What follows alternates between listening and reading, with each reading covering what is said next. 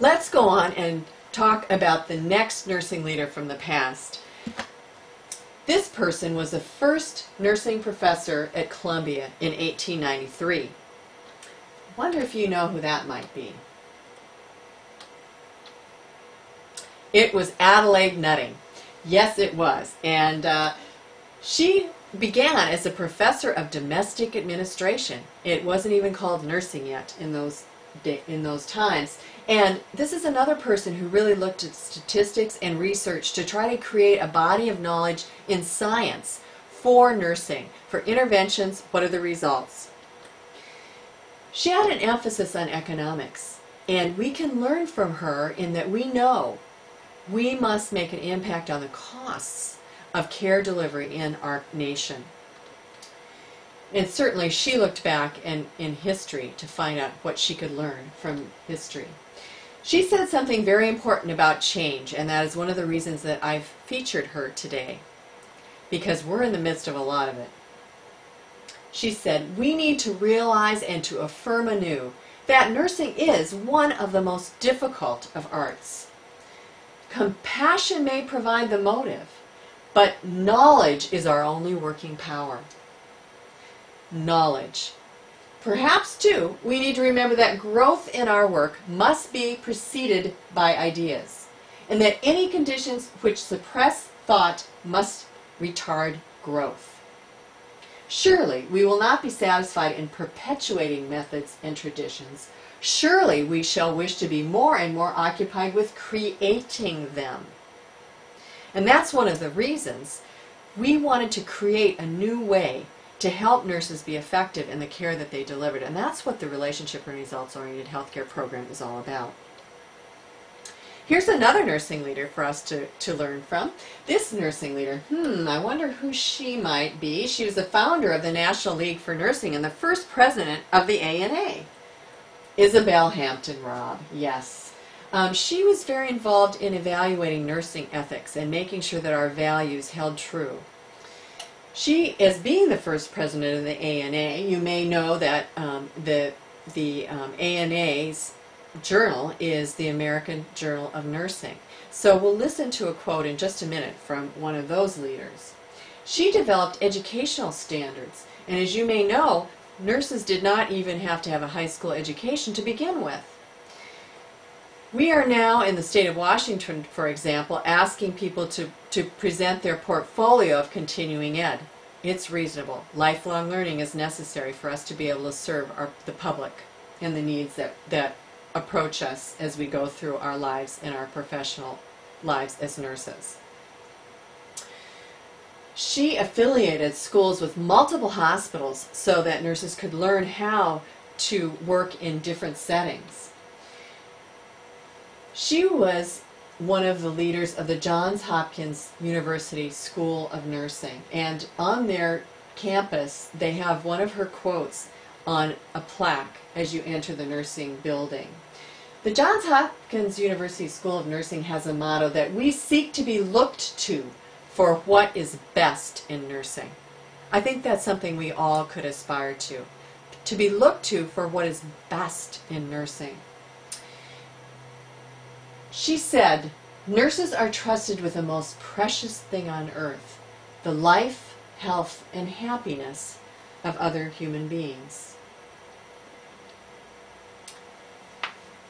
I'd like to share with you a quote that to me is one of my favorites. And at the nights when you're working night shift and you're short-staffed and everybody seems cranky around you and there's more changes and the computer's not working right and you can't get some of your other technology to work appropriately and some of the meds aren't there where they're supposed to be, those are the nights where you might remember this quote. Mary Mellison was one of the most beautiful writers as an editor of the AJN and in the last few AJN editors, and she had this quote that I love. When you feel alone in your battle against ignorance, fear, injustice, or pain, close your eyes and sense the vibration, the music of thousands of nurses' lives. Lives that are like yours, love songs to humankind. They are songs of peace and hope and possibility. And they are beautiful.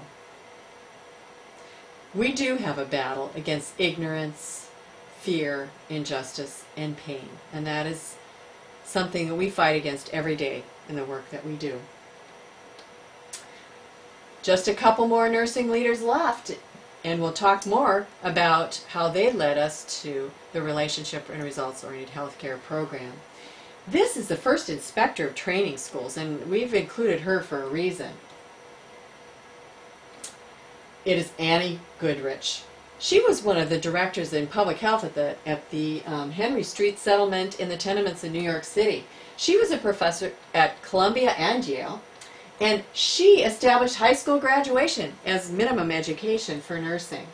She was also dean of the Army School of Nursing, and we wanted to make sure that we included some of the folks that were involved in our armed services, because your work as Army, Navy, Air Force nurses, you have been leaders for us in developing excellence in nursing. I know the Veterans Administration, for example, does a beautiful job with barcoding, and certainly in serving our armed forces, you are serving a wonderful group of folks who put their lives down on the line every day. Let's look at a more contemporary nursing leader now that continued to establish standards and the actual role of nursing in the United States and in healthcare. Some of you may recognize this person. Yes, it is Miss Virginia Henderson, and she died in 1996, but what a wonderful woman. She was the soul of modern nursing. And Annie Goodrich, the previous nurse leader, was her mentor. And what I'd like to show you as you see this, that each of us has learned from the previous nurses, that we have taken that legacy of the past and again developed our profession as we've moved on through the century and a half that we're discussing today. One of her biographers said that she developed the definition of nursing with sufficient precision and poetry to become the internationally adopted statement for nursing. There are 3 principles and practices of nursing, and she, again, emphasized the research on results. Her definition of nursing from 1966, you may recall, certainly it's one that I learned when I was at the University of Northern Colorado. The unique function of the nurse is to assist the individual, sick or well, in the performance of those activities contributing to health or its recovery, or a peaceful death, that he or she would perform unaided if he or she had the necessary strength, will, or knowledge. And to do this in such a way as to help him or her gain independence as rapidly as possible. Wonderful, succinct, comprehensive. We have another nursing leader. This is our last nursing leader, so certainly you know Marie Manthe. Marie Manthe has been a wonderful mentor and a teacher to me and to others, and she's still around wonderfully administering to us and helping us learn and working especially with nursing leadership and management. She was the mother of primary nursing. And when I'm talking about primary nursing, again, this is the way that nurses work effectively in managing the cases of patients. I'm not talking about total patient care, which is what some people have thought primary nursing meant. She is a nurse educator, a nurse entrepreneur with creative healthcare management, and the 3 elements providing a professional level of nursing care that needed to be available and would be present are these 3 things. There must be clear roles for the individuals who are caring for the patients, healthy relationships, and adequate and appropriate resources.